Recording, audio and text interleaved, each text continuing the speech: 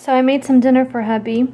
I've got a salad here with some feta cheese, cherry tomatoes, a kind of like a strawberry vinaigrette from Trader Joe's, or raspberry, I don't remember, and just some baby greens. And then over here, I just have some potatoes that I cut up and basically like fries, and some baked chicken that I put a little bit of barbecue sauce over.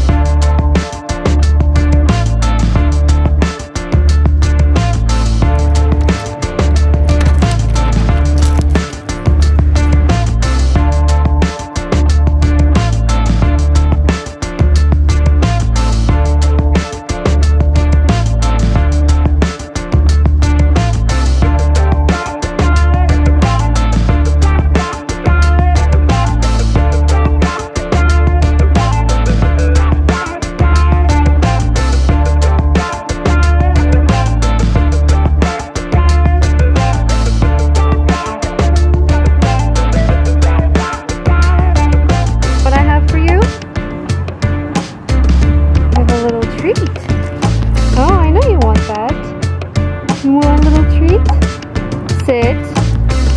Oh, you did a roll over. Here you go. Today I wanted to bake some salmon before it goes bad, because that happens sometimes when I neglect my food in the fridge. So I'm gonna season it with salt and pepper like I normally would, but somebody mentioned at work that they use sweet chili sauce instead of mayo. And I wanted to try that. The one I have is from Trader Joe's and I've been really liking it. So I'm going to set this down and show you what it looks like. So here I seasoned it. I do like it to get a little bit crusty. I don't like it too soft, so I like the edges to get a little bit crusty. So now I'm going to add the sweet chili sauce.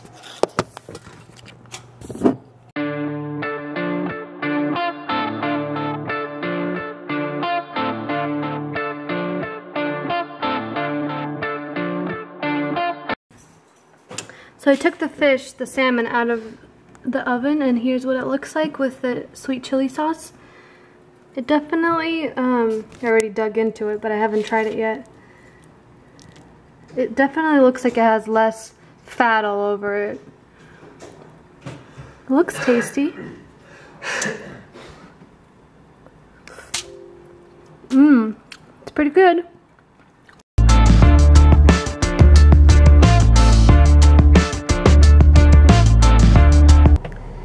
Hey everyone, so right now me and hubby are gonna go out and get a cup of coffee.